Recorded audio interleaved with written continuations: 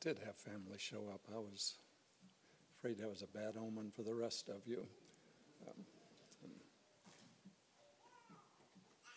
Cruel joke, Carter, getting my hopes up like that. A lot of times, if I were to speak, I don't remember it after. So he said, closing prayer. I go, wow, that went smoother than ever.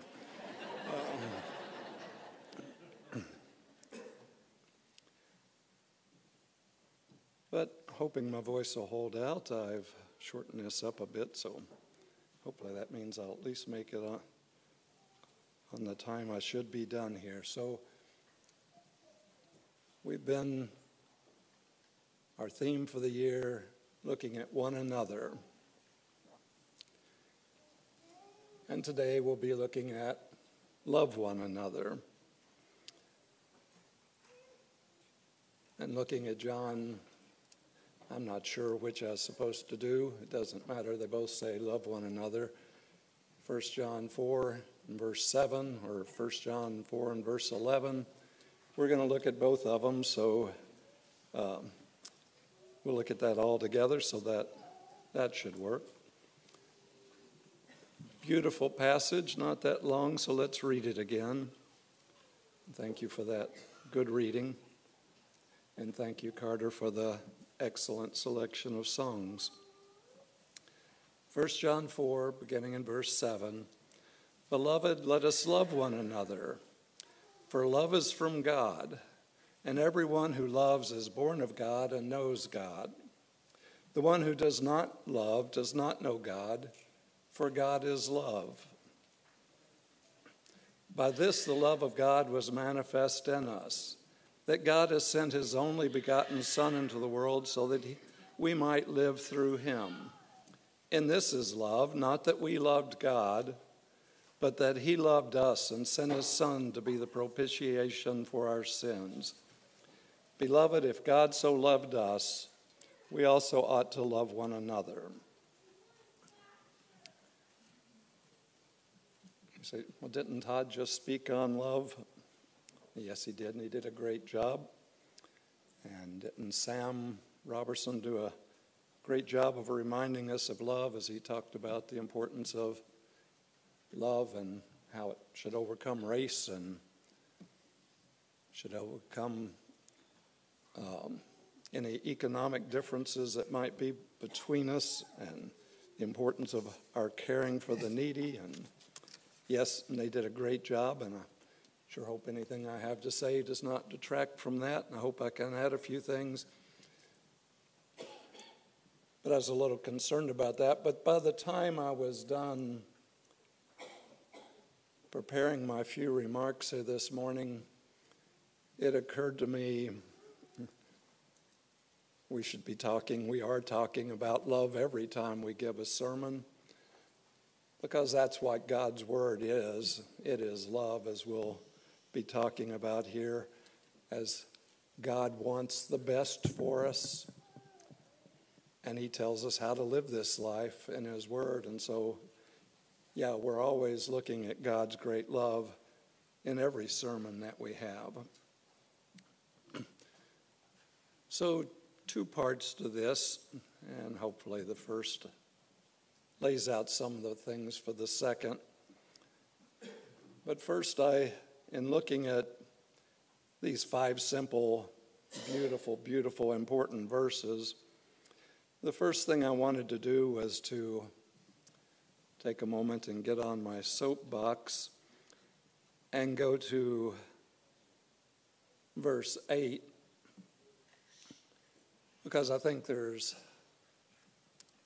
a lot of potential for people to misuse this verse, and I think we see it misused all the time.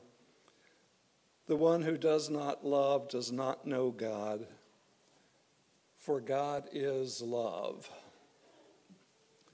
We were designed and made in the image of God, Genesis 1:26.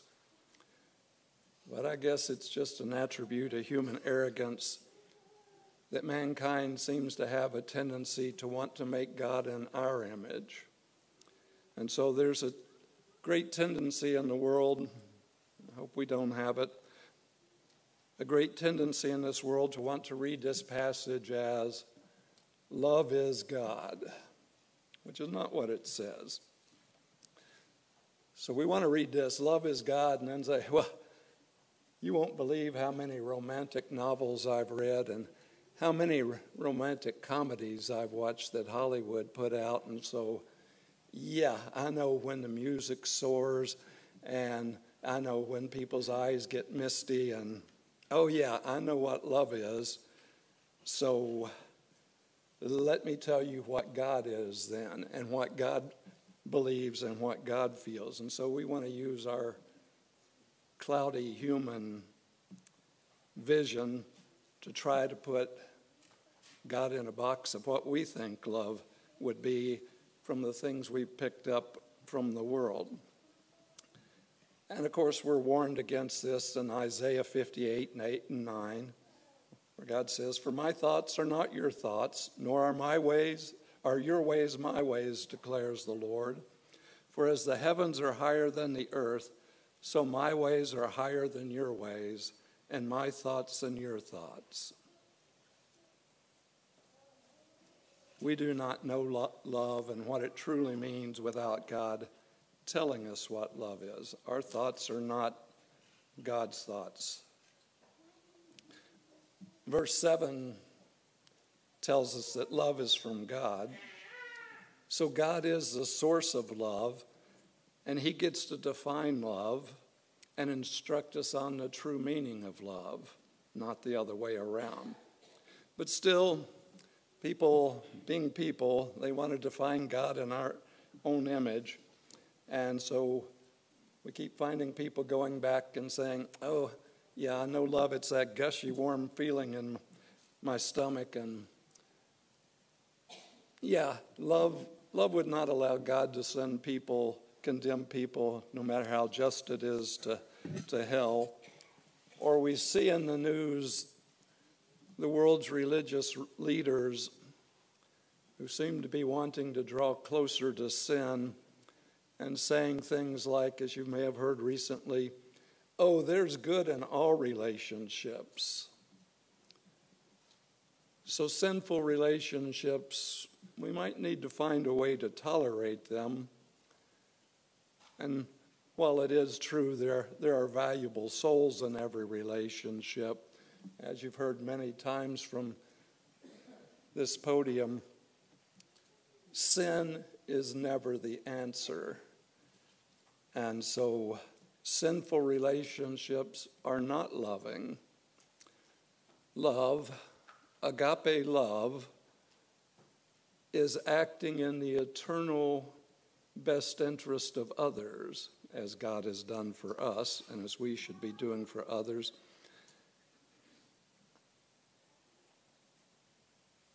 And so to engage in sin with other people is not, no matter how great your intentions may be, it is not loving another person. Loving is acting in their eternal best interest. Very similar to this thought is, we also frequently hear people say, oh, I know what God's word is, but I know God, not that I've read that much of what he had to say, but I know God, and God wants me to be happy. And so, yeah, his word says this, but he wants me to be happy, so I'm going to set aside his word because that's what I want. God loves you. He has instructed us in what is best for our eternal lives. He is love. He knows how we are supposed to live. His word is the perfect instruction on how we are to live our lives. And then back to verse 8 again. God is love. Love is the very nature of God. He's the source of love. He defines love. I love basketball. I love blackberry cobbler. And it's my birthday week. I probably will get some. But we're talking about true agape love here, wanting and doing the best for one another.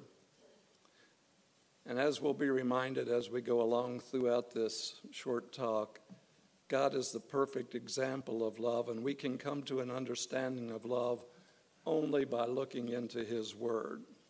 We must turn to God to understand what love is and how we are to love one another. And so what I'd like for us to do is go through these 7 verses here in just a second and look at what we learn from God's word. But first, a couple of more thoughts on God's revealed word and his love for us. In Deuteronomy 6, verse 24, it says, "So the Lord commanded us to follow all of these statutes, to fear the Lord our God." Why?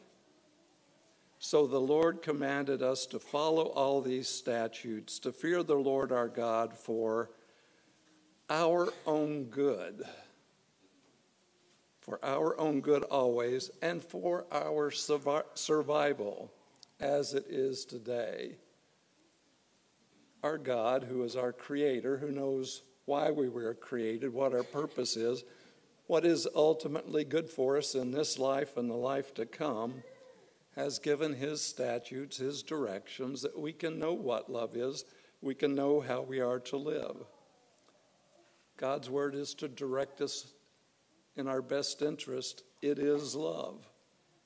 2 Peter 3:9 states, "The Lord is not slow about his promises, as some count slowness, but is patient toward you, not wishing for any to perish, but for all to come to repentance." Our Father loves us. He gives us the best direction in his word. He wants us to spend eternity with him in heaven. And in fact, as we'll note, stated here again in a few verses, he willingly gave his son to die in our place when we did not deserve it, that we might spend eternity with him. And then he gave his word to direct us in this life, that we might know true love. So let's consider the nature of God and his love for us and what our love needs to be for one another as we look at these 5 short verses here. So, 1 John 4, verse 7. 7 and 8 I've already touched on a bit. We'll be shorter there. "Beloved, let us love one another, for love is from God, and everyone who loves is born of God and knows God." Once again, love is the essential nature of God, and he is the source of love, and the only way that we can know what true love is through his revealed word. It all begins and ends with God. Verse 8, "The one who does not love does not know God, for God is love." Love is his very nature. It's why he created us. It's why he sent his son that we might be saved. And if we do not love, and we'll look at a couple of tests of that in the upcoming verses here, if we do not love, we do not know or love God. We're not following his example and not filling the purpose of our creation. Verse 9. Get into some more specifics here. "By this the love of God was manifested in us, that God has sent his only begotten Son into the world that we might live through him." A couple of points from that. God provided what we needed. He sacrificed his Son. He did what we could not do. He filled our greatest eternal need.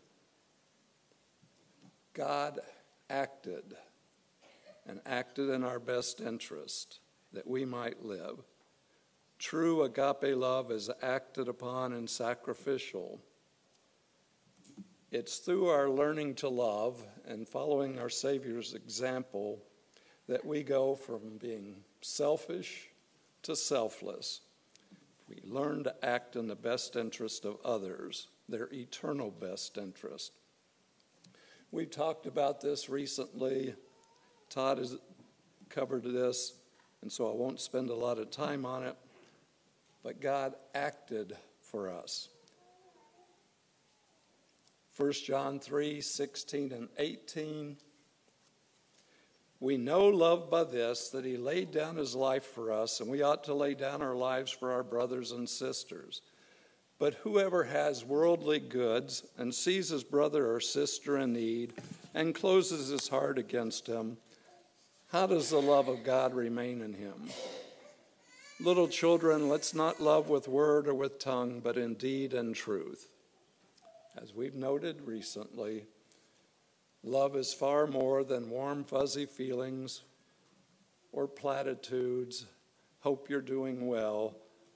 Love is self-sacrificing and getting busy and doing and acting in the best interest of our brother or neighbor. We must act and serve one another, not just say nice things about one another. We must act if we are to love one another. And then verse 10. And this is love, not that we have loved God, but that he loved us and sent his Son to be the propitiation for our sins.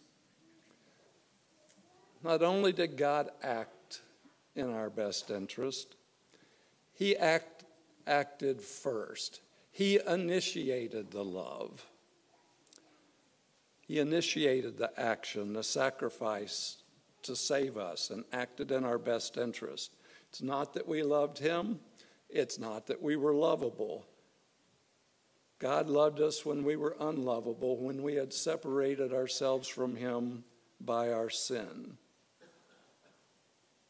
And here's where I want to stop for a second and reflect of whether or not we're actually reflecting and imitating God's love, because I'm afraid it's so easy for us. It is for me. It's so easy for us to use the wrong standard to evaluate ourselves. Self-deception is so easy. And so I want us to stop and think about this a little bit. Are we initiating the love? Oh, I love so many people. I'm doing such a great job. I have family in this group. I love those. I'm doing a great job. I love my family. There are people here from Kentucky and Ohio. And so we can talk about going to jungle gyms, and we can talk about the beautiful green fields of Kentucky. And so I'm naturally attracted to them. There are people here who have done great things for my children. And so Ryan and Jenny, they used to babysit my children, and Jonathan did as well. And Jenny, Wes's sister, babysat my children, and Amy babysat my children. I love these people. I'm doing so well. And some people have helped me haul hay for my animals, and some have helped me with plumbing, and some have helped me in oh so many ways. And how could I not? I love these people. And 27 years ago, when we moved into my house, well, as we're moving in, Jerry Bonin made sure the beds were set up. So after that long day of moving, we had a bed to fall into there and everything. And how could I not? So many people. There are people here that my brother told me, hey, these people are coming. Ann and John and Timothy, yep, these people are coming. You're going to love these people. They're great people, good Christians. And yep, I love those people. So there are so many people that have done so much for me and who I have so much in common with. And I tend to self-evaluate myself and go, wow, I'm doing great on this love thing. I love these people. I'm doing a great job. But to more accurately assess my love as it relates to how God loved us, let us consider Matthew 5:43 through 48. You have heard it said, you shall love your neighbor and hate your enemy. But I say to you, love your enemies and pray for those who persecute you, so that you may prove yourselves to be sons of God who is in heaven. For he causes the sun to rise on the evil and the good, and sends rain on the righteous and the unrighteous. For if you love those who love you, what reward do you have? Even the tax collectors, do they not the same? And if you greet only your brothers and sisters, what more are you doing than others? Even the Gentiles, do they do not the same? Therefore you shall be perfect as your heavenly Father is perfect. And how does the heavenly Father love? He initiates love. He loves those who have not done anything for him, not those who loved him first. He loves those who are hard to love, those who have separated themselves from him, and has even given his Son for them. I may soothe my conscience by saying, look at all these friends and family members I serve, and I love them so well. But if I'm to be a verse 45 son of the Heavenly Father and show true love, I must serve and love those who are not naturally lovable to me. There will be those I run into in life who did not come from Kentucky. There will be people who want to talk about cricket, and not basketball. There will be people who have a different race, have different economic status. And thank you, Sam, for the great lessons along these lines. There will be those who speak different languages, in my case, different language than I do. There will be those who don't have Spurs tickets falling out of their pockets. People who don't even have a truck I can borrow. Probably people who don't enjoy my corny jokes. And there will be young people who don't find a lot of interest in an older person, and who probably don't want me to hear me tell about 6 miles to school and back in the snow uphill both ways. I'm not that interesting to them, probably. But true love, as we've seen, as God demonstrated toward us, is acting into the best interest of those who I don't know that well, who are different from me, who don't display great love to me.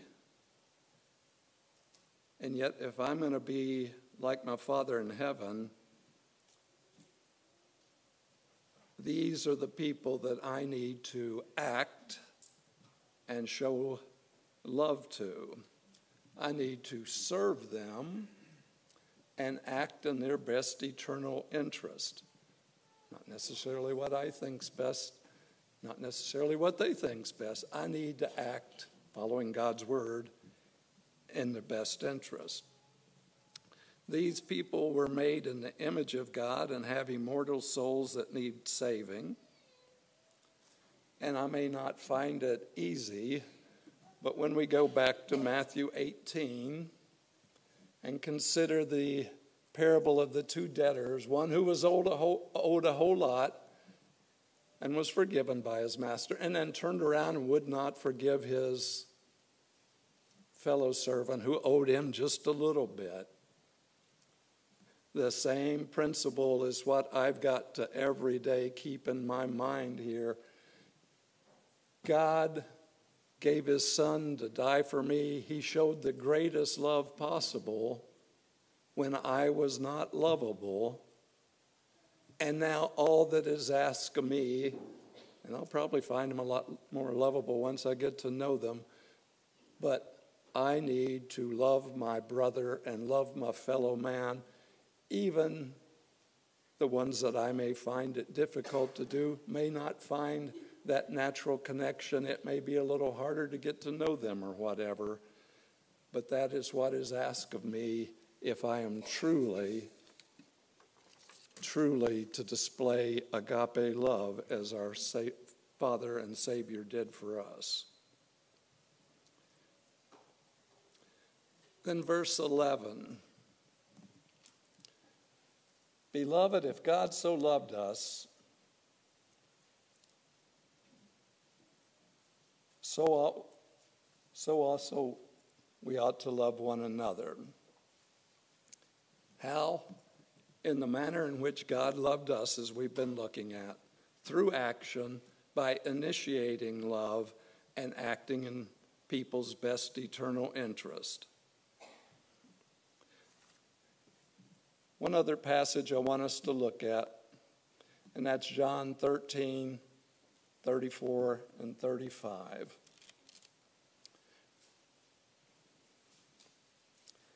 Where Jesus, as he's preparing his disciples for his crucifixion, getting right up to the day of crucifixion, says, "A new commandment I give to you, that you love one another, even as I have loved you," the whole point of our lesson, "that you also love one another.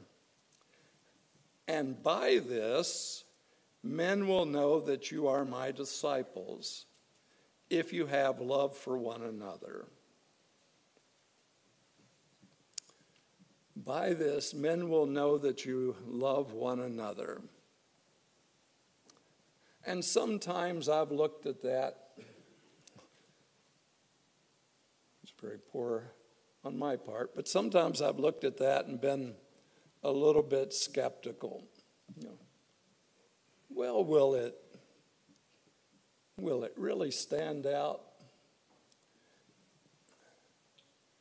There's some pretty good people over with this group and with that group, and they seem to love each other. And I realize when I'm potentially skeptical about that, once again, I'm probably completely using the wrong definition of love. I'm probably back at, just like we looked at before, I'm going, well, yeah, I love my family, I love my friends, I love those who've been good to me. And yeah, as we've seen, that should not stand out. That's what people do. But what we're looking at here today is true agape love, loving those, taking action, initiating love, not waiting for them to come to me going to them and serving them and acting in their best interest.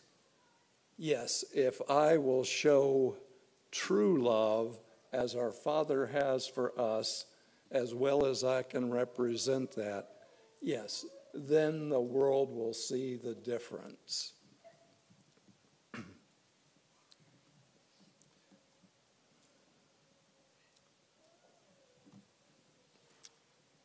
Have a bunch of question marks here.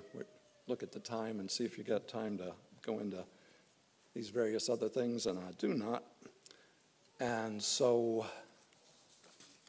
I'm going to stop at this point. And as we look over what we've been saying here today, the main theme has been your Father, your Creator, loves you. He has given his word to direct you in this life, to tell you how your life should be lived for your own good. He loves you and gave his Son to die for you that you might have life with him in eternity. If you have not put Jesus on in baptism, you need to do that. We'll make that opportunity available to you. If you have started the Christian life and have sinned, you need to repent of that. He is faithful and just and will forgive you. If you're in need of prayers of the congregation, we would be happy to pray for you. If we can in any way assist you in your obedience to the Lord, we'd be happy to do so if you'll come forward as we stand and sing the song that was announced.